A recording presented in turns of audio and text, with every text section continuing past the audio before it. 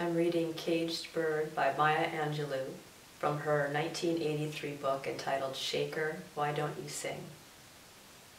A free bird leaps on the back of the wind and floats downstream till the current ends, and dips his wing in the orange sun rays and dares to claim the sky.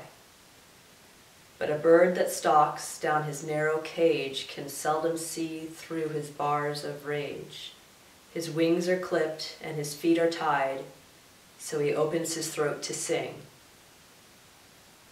The caged bird sings with a fearful trill of things unknown but longed for still, and his tune is heard on the distant hill, for the caged bird sings of freedom. The free bird thinks of another breeze, the trade winds soft through the sighing trees, and the fat worms waiting on the dawn-bright lawn, and he names the sky his own. But a caged bird stands on the grave of dreams, his shadow shouts on a nightmare scream. His wings are clipped and his feet are tied, so he opens his throat to sing.